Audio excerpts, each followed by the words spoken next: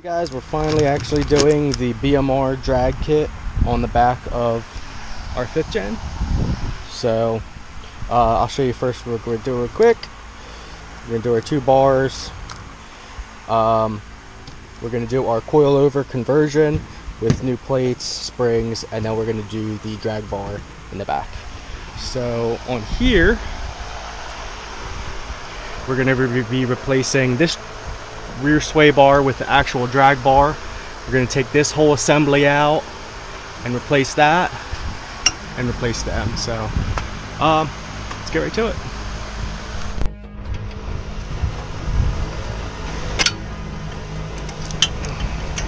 There you go. Look at that. So got the trailing arm out, and these are just little, I mean, it's thick steel, but when you start cutting some good 60 foots, I mean, these things are gonna bend. So this was there. I just like to keep everything together. That was there, and this goes on here. Cool. So we got that out.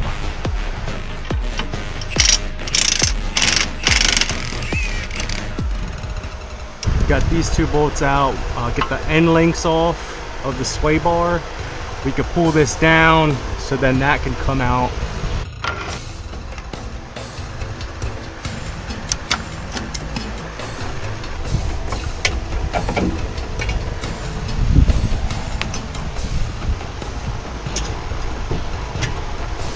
Is this on the motor?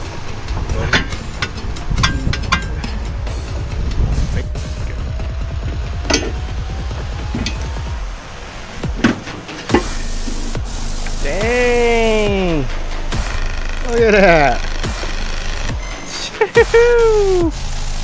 Yeah, it's just like a little cup up there. Nice! Look at that. Junk! Get rid of that junk!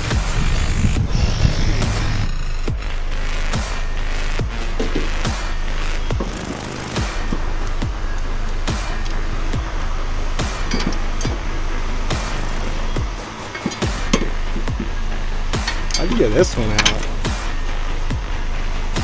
It's like a pain. Yeah, here's what I couldn't do with the wrench.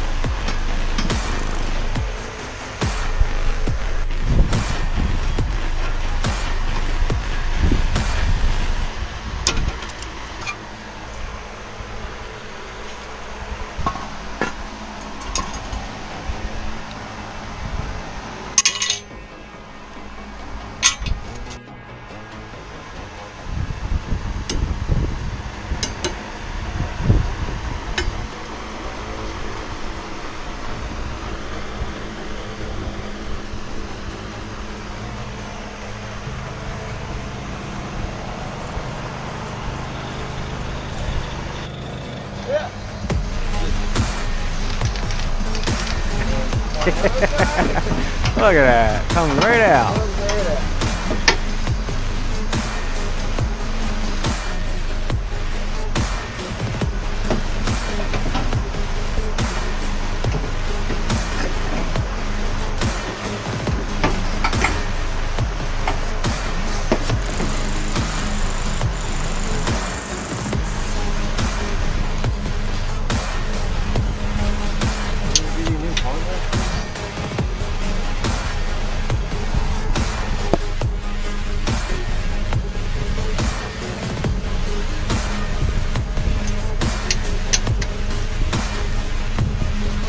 Here we gotta assemble the rear coilovers.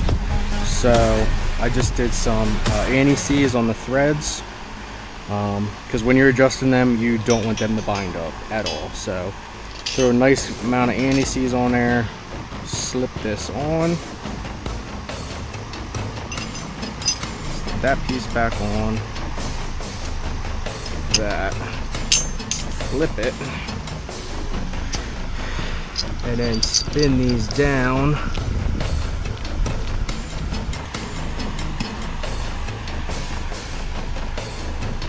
I'll just leave that like that for now. So there you go, that's together. and we'll do the same thing on that one. Get the alright guys, you might see that everything's done. Just have a quick explanation for that. We ran into a couple issues putting everything in, and we were running out of daylight, so we pretty much had to hurry up and get everything installed. Ran into a couple problems. I'll start with that, and then I'm gonna run through just the rest of the install, and it'll be easy, just as easy as if I showed you how to put it in, because it's not bad at all. It's really not bad. First, let me start with the issues that we had. First thing is, we had issue actually finding some of the hardware. This hardware was fine that they gave you. Was like 1/2-inch bolts, which was great, but the bottoms, they didn't send enough spacers, so like there was slack in between here, and I really didn't like how that was sitting. And the bolts that they give you, there was slack inside here too. So I think eventually I'm going to change that out, but we pretty much were like trying to find something that would work, and you know, they just didn't send the right bolts and spacers to hook your drag bar up with your adjustable end links. So I really didn't like that. The other thing I didn't like, the other issue that we ran into was right under here. This turn knob is held on, actually slides onto a shaft. That shaft opens and closes and adjusts the valves. Now, the only thing that holds this knob on is this little tiny Allen key. Now, as you notice, there's no clicking. Well, this thing fell off because there was no quality control. They didn't tighten this up. This came off. Now, there's a little ball, and then there's a spring that sits up in here behind this, and those flew out. So then everything hit the ground.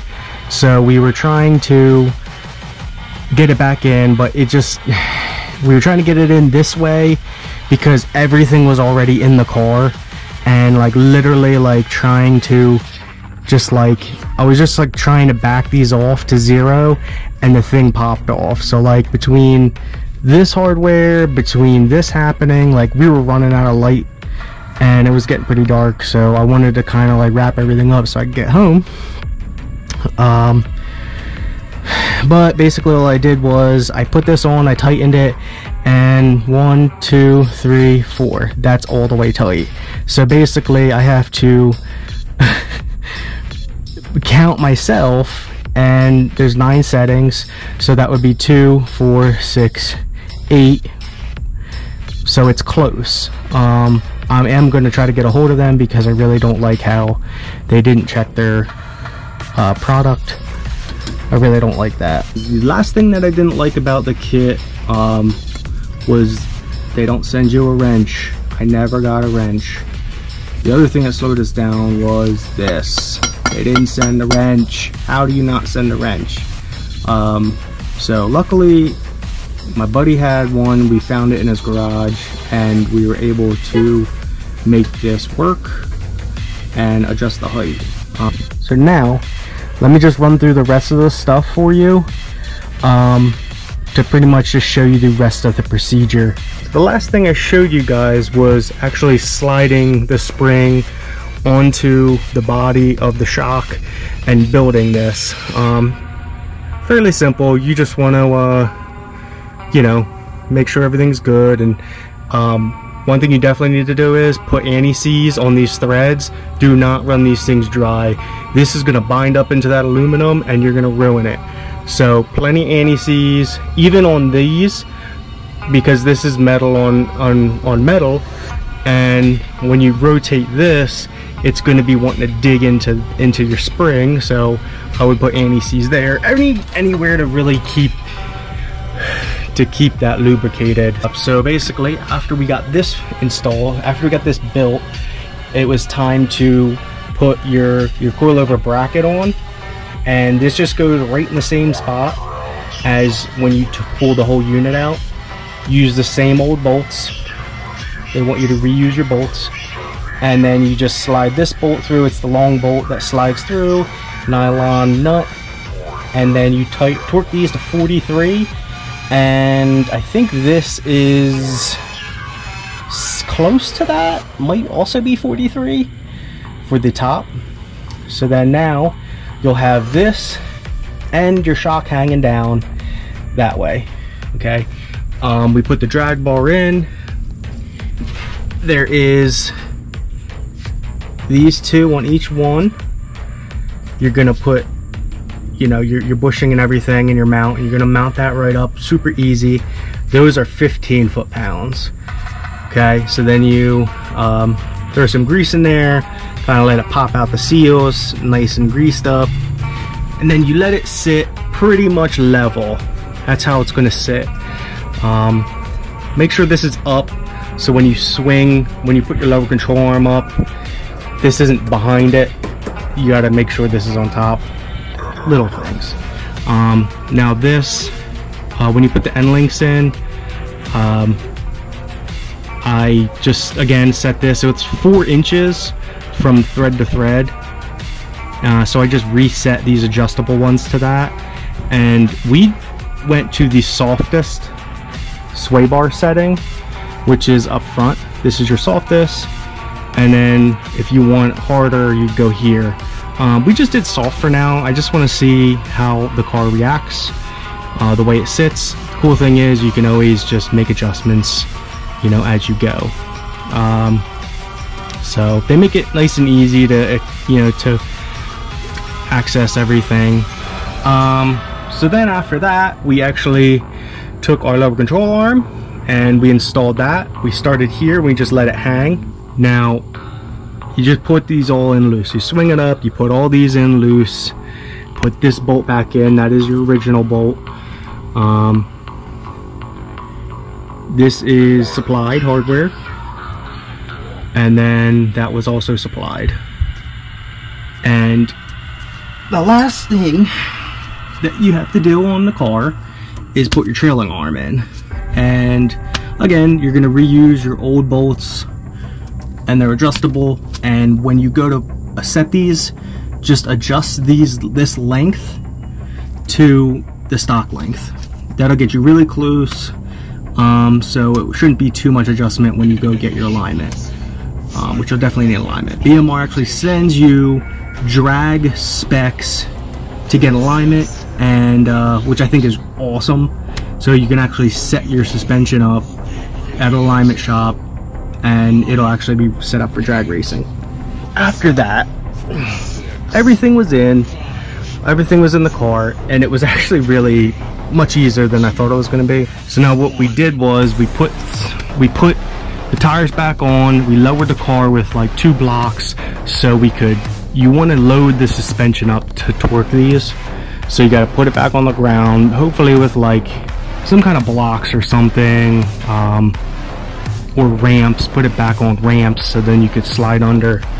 Now you can always double check, but I believe it was 80 foot-pounds for this one, 125 for the lower shock mount. This I believe was also 15 because it is a much skinnier bolt, and then this was 95. So when the car's low on the ground, your wheels back on and everything, you're gonna go under there, you're gonna torque your lower control arm. Then you're gonna grease it there, and then you're pretty much good to go. The other thing I want to talk about is where to set your coilovers for height, because they try to give you a roundabout where to set these, as far as, you know, on your threads and everything, because you're not going to know where to set it to get the same height that you were before. Which, you know, so they say run this top one up to where the spring hits it, and then go another inch. Well, I did that, and it was like monster truck height. I probably had like it was ridiculous. I probably had like 10-inch gap, a 10-inch wheel gap. Like, it was absolutely insane. So that was not correct. They do have, like, you know, dimensions on the sheet that they give you, but it just doesn't really make much sense. You know, so pretty much, like, I'm gonna give you just a rough idea where you want to be. You could set these, so if you do them, you'll have a good idea. Right now, bottom of this to the bottom of the threads, the very bottom of your threads here, you're at 1 inch and 1 3/8 of an inch. And that's actually still too high. I would actually go another 1/4 inch, so I would probably go 1 1/8 inches, would be pretty close to factory height. So that would be a good starter. So just so you could put everything back together and then have it not sitting like a monster truck. That is the remaining procedure that I wanted to run through. I do apologize that I didn't get to do a full video, but at least I'm able to kind of like run through it. And if you're wanting to do this suspension, it will, you know, make it much easier to kind of give you a good idea. BMR sends like PDFs now for install. Sometimes, you know, I had some questions and everything, and it just makes it easier if you can like read the PDF, watch a video, and then like fully understand what you're doing. That's pretty much it. I hope this helped. And the next step is to go get alignment, and then we can actually start testing at the track. So I'm gonna drop this car a little bit more because it's still a little high while the car is still apart. Actually, while I have the tires off. And I'm gonna pretty much just start on everything on the softest setting. Maybe go to the medium setting, because I know it's definitely gonna need, you know, definitely gonna need some stiffness to launch. But that's pretty much it. Any other questions, leave a comment, like, share, subscribe, and I appreciate everybody's support. Hopefully this helps, and we'll catch you guys later.